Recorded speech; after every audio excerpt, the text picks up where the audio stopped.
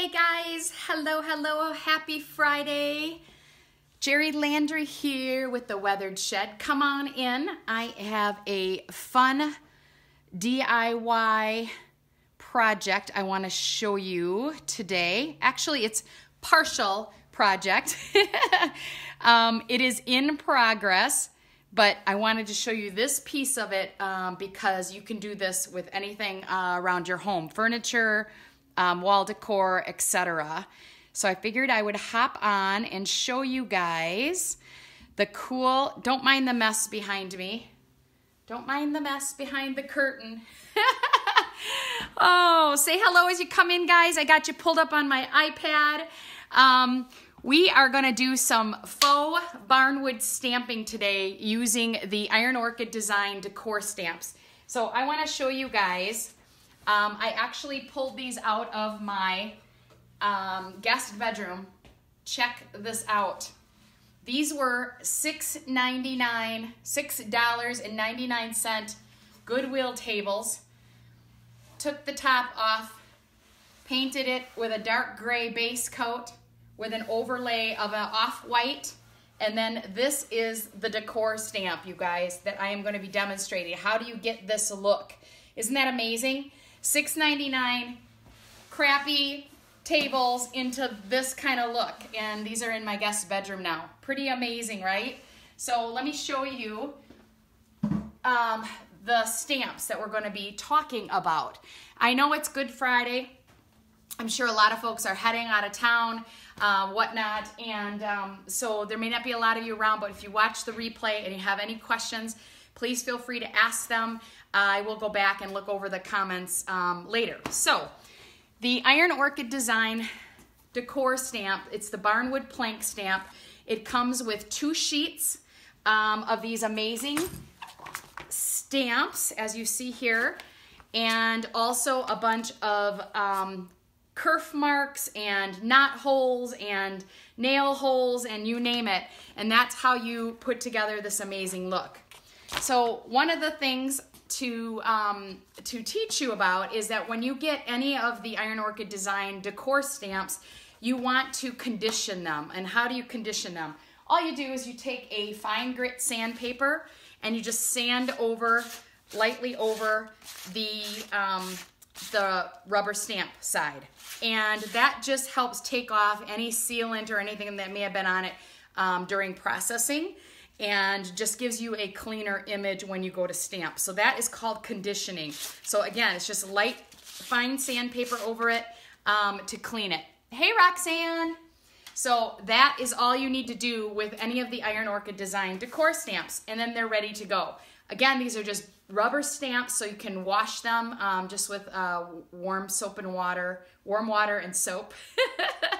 It's been a long day already. Warm water and soap, and they clean up really well so that you can use them again. One of the things that I have done with this particular set is I have left them on the backer sheet. And the reason for that is so that I can freehand stamp with each one of the sections. So it's up to you how you, how you want to use them. You can purchase a, what do you call it, a stamping block, and put the stamps on those first. I just kind of like to freehand them. It just, to me, is a little bit easier. So, so that is what I'm going to do. Now, if you've seen any of my videos before, you guys know that I like to do this little trick of using saran wrap and just a flat board with some actually press and seal on top of it, and I create my little what do you call it? My little palette, if you will, that I brayer on. It just it's inexpensive. It's something I have lying around. And instead of buying something, I love this because, especially for workshops, just put your paint on it, use this as your brayering surface, remove the press and seal and throw it out, right? And it's good to go again. Easy cleanup, and I'm all about that. I'm all about easy, quick.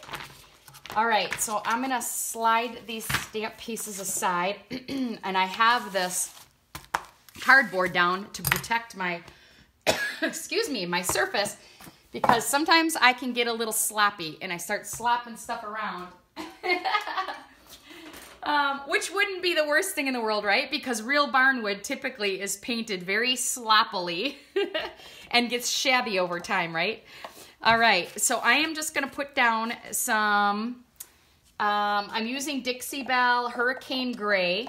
And this board, if you saw my video yesterday, all I did was, it's a 1/2-inch plywood. It's a finished plywood grade.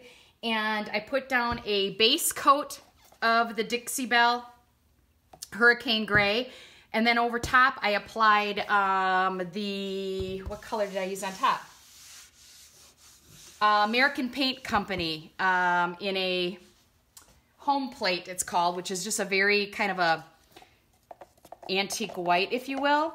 And now I'm just going to use the Hurricane Gray for the stamping of the barnwood. All right, and you just pick one of the designs to start with. I typically like to start with this one on the outer edge because the next one I lay next to it will actually have lines so that it starts creating that board effect. So I've got a little paint on here, and all I'm going to do is take my brayer, rub it through the paint. And these brayers are Iron Orchid design as well. They're a harder rubber brayer. I love them because you get a very thin coat, which is what you want. You don't need a thick coat of paint when you're stamping. Okay, you'll get a cleaner image if you do not load up your paint too heavily, okay? And again, this is a barnwood look that we're going for. So we're not going for perfection, guys. And one thing I will tell you is that the paint does dry pretty quickly, so you do have to kind of move along. So I'm just, like I said, I'm going to start on this outer edge right here. All I'm going to do is lay this down like that, press. Make sure you guys can see. I'm going to have to keep moving the camera just so you guys can kind of get a feel for what I'm doing here. I'll put it right here and do this so you get a better, hopefully you get a better angle that way. So I've just laid it down, pressing, lift it up, and you can see the impression there, what's going on already. And then I'm just going to continue down.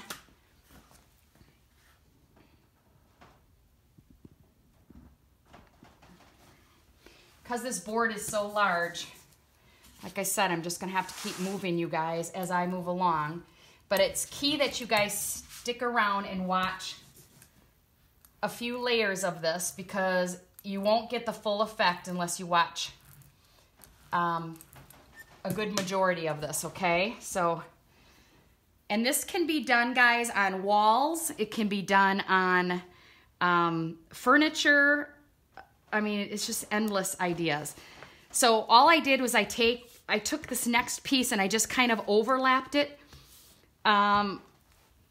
overlapped the end, so there's not like a really obvious, and sometimes there will be, depending, like this piece, this section I did a little darker. So what I'll probably do here is I will put some faux nail holes right here so that it kind of looks like a board transitioning. All right. Hey, Julie. Yeah, isn't it cool? It's so stinking cool. So I literally have my camera stand. I have my camera stand on mounted to a table here. So I'm just going to kind of slide you guys. I'm going to slide you guys around as I move so that you can get the whole idea here. Because otherwise you're so far away, you can't, I don't want to put the camera way up high and then have you guys not be able to see as much of the detailing. So I'm going to actually reverse this one here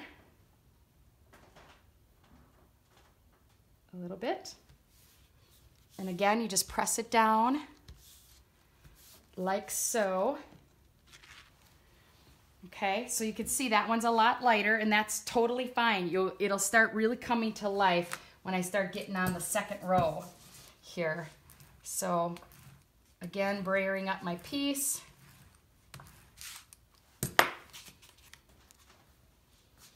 And I'm almost gonna make it to the end, not quite, that's okay.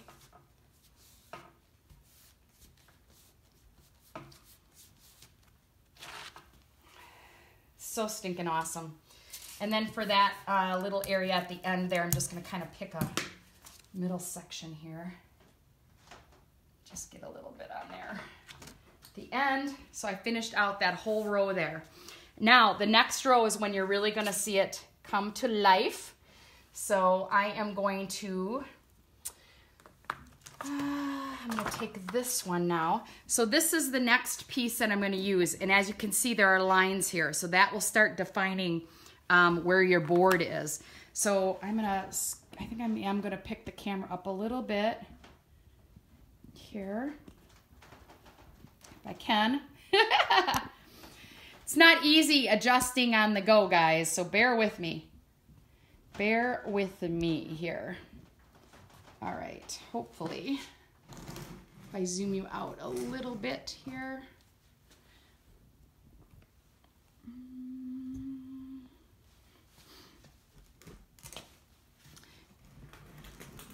All right, there we go. I just want you to be able to start seeing this second row here really well. All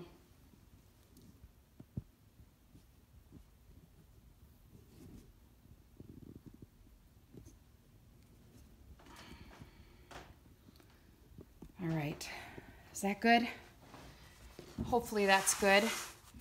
All right, so this piece, again, I'm gonna brayer. It's not easy showing a big honkin',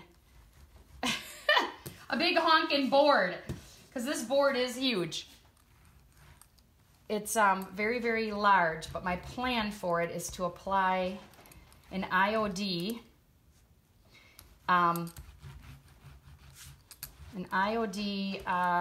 lost my train of thought, decor transfer to it, which is gonna be just amazing. All right, so here we go. Again, just lay it down straight as possible to that other piece that you did.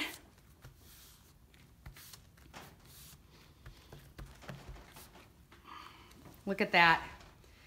This has kerf marks in it. I talked about that yesterday. These are called kerf marks. It's like imitates the saw blade. Isn't that cool? So now you're seeing what I'm talking about, right? Now it starts getting good. Now it starts getting really good. All right.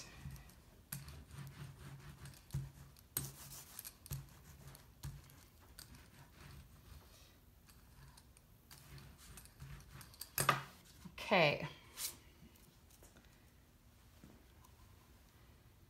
And again, you just want to line it up close to that other where you left off, like so.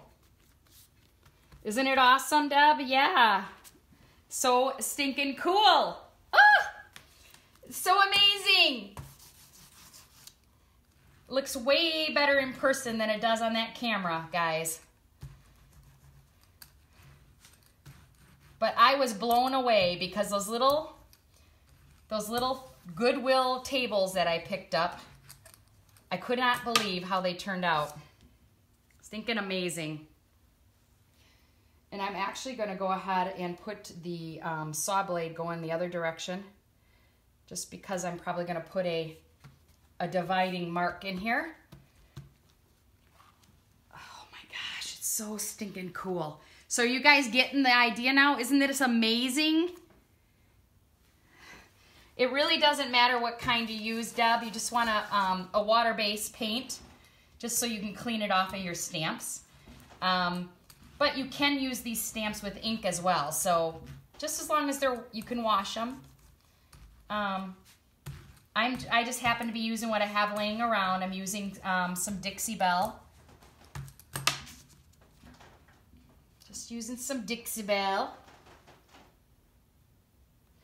I'm going to continue the same direction with this last piece here.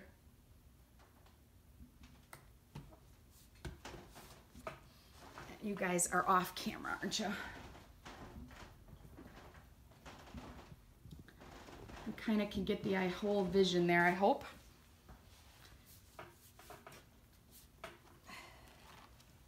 Amazing, amazing. Isn't that amazing? Oh my goodness. My goodness, goodness. How stinking cool is that, you guys?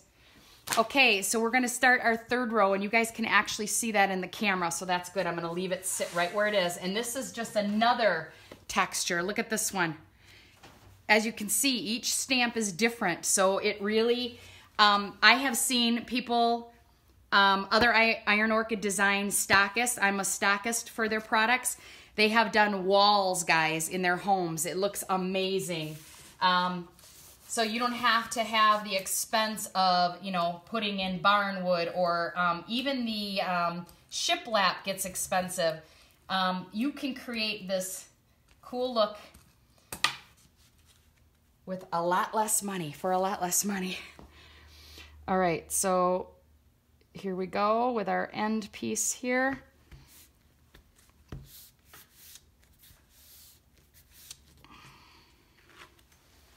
Look at that. Oh, so stinking cool. So stinking cool. Is it not cool, guys? So amazing.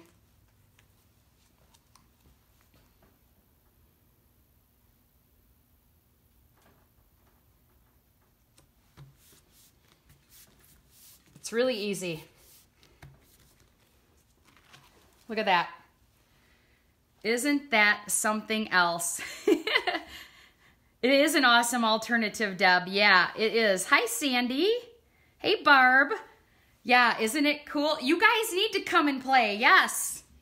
Maybe I'll just do a workshop. You guys can come and make a faux board sample. And what's great about it is if you do a small board, then think about how cool that is where you could put a quote over top of it. So now you have this faux barnwood backdrop to put words and letters over top of. I mean, how amazing will that be, right?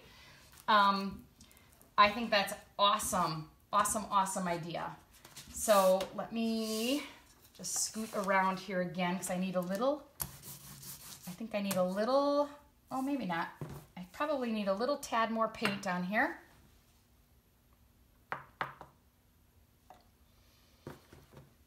And like that.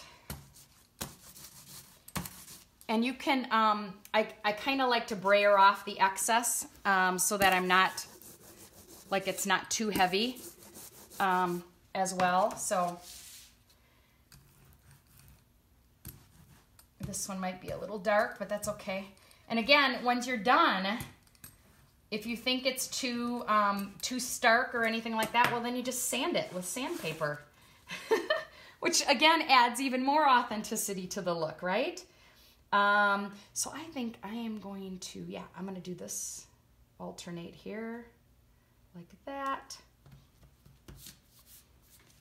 And I mean, on this one, you definitely can't really see where I started and where I left off very easily on this one. Now right there you can, because I got a little bit lighter, but that's okay. I could go back over this if I wanted a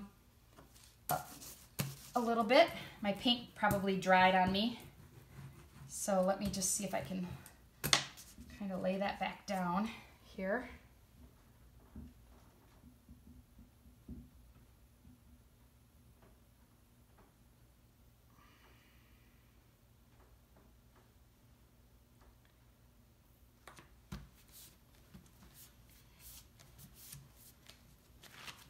There, that's better.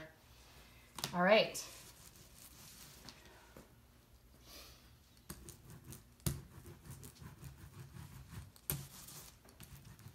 And you can, you know, after a few, you know, after you've done a row and you've left it sit, you can just wipe, take a, I like taking a baby wipe when I'm in the middle of doing a project and just cleaning off my stamp with a baby wipe.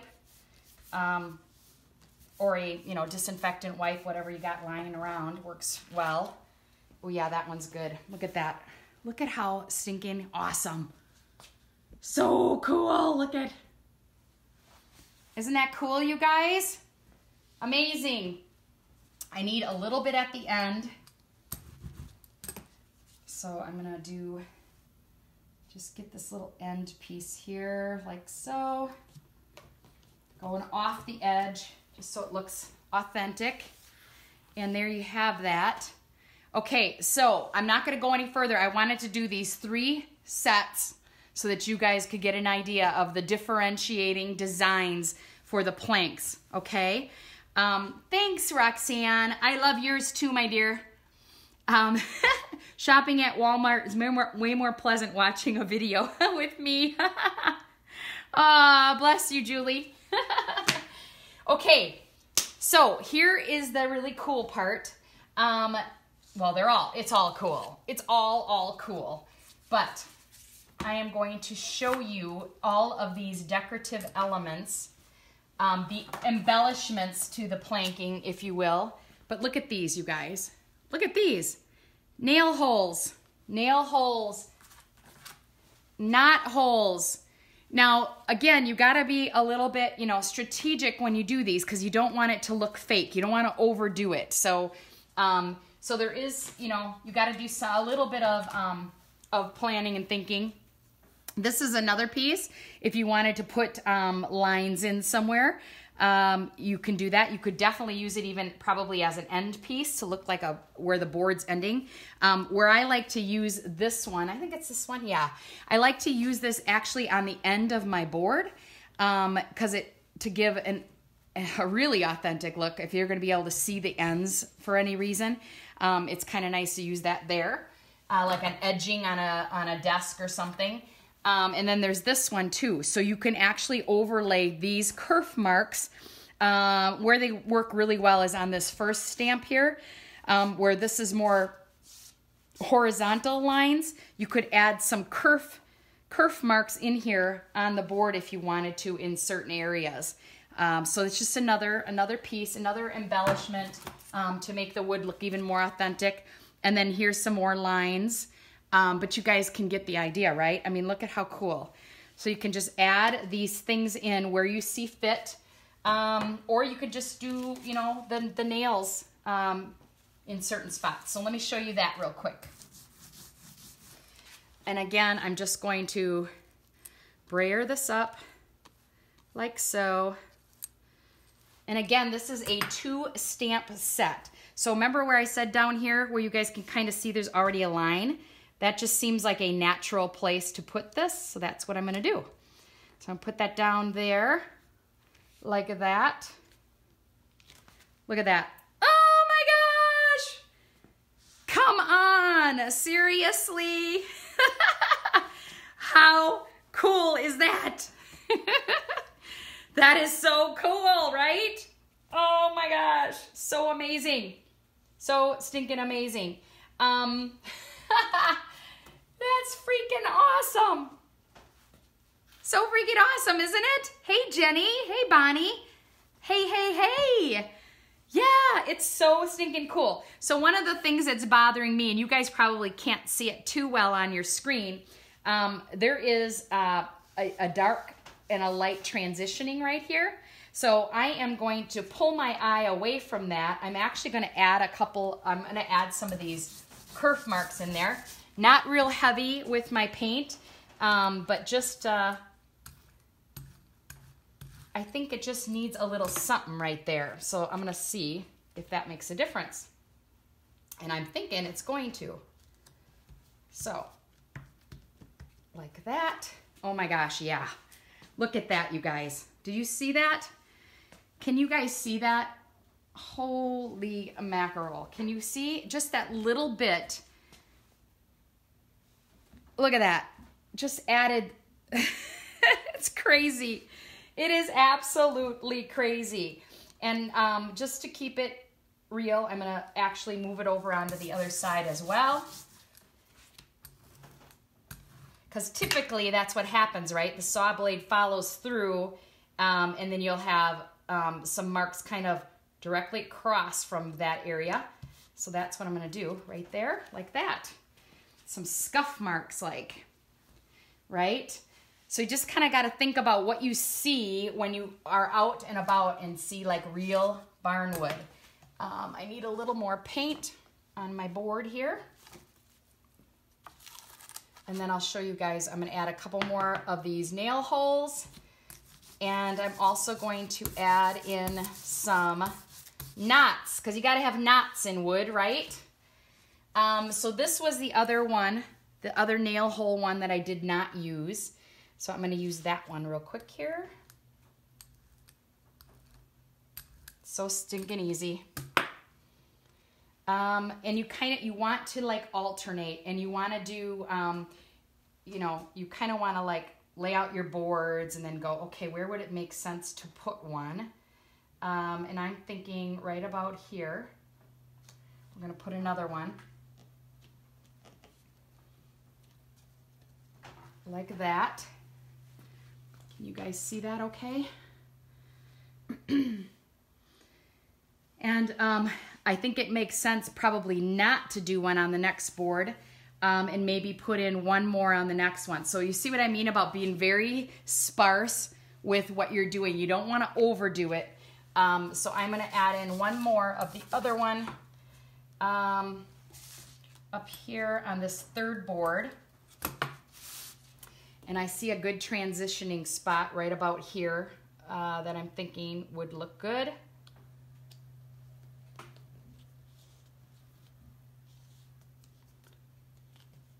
Like that. And that is all I'm gonna do for the nails. Does that make sense, guys? Anybody have any questions? So you kind of got to just look at the grains and the patterning and see what makes sense and where to put them, right? So I think this one looks great just left alone. It doesn't need anything. And then the other boards I think needed just a couple here and there. Now I'm gonna show you guys the knot hole. Look at this knot hole. Is that cool or what? Oh my gosh, look at the detailing in this knot hole. Rubber stamps, you guys, rubber stamps. Blows my mind. Okay, here we go. And I kind of like to not totally load up the knot. So let's see, where does it make sense to put a knot hole? Probably in this piece right here, because you guys can kind of see. Can you see down here? Usually knot holes go where the graining of the wood is coming around like that. I'm thinking that's probably a good place to put a knot hole. So that's what I'm gonna do. Just like that, look at that.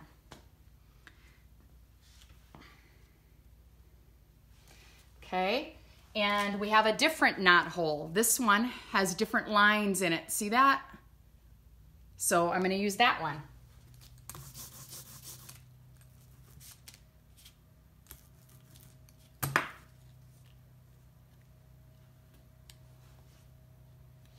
And I'm going to put that one up in here, right here, like that. Can you guys catch that one? Oh, shoot, I froze up. Darn it.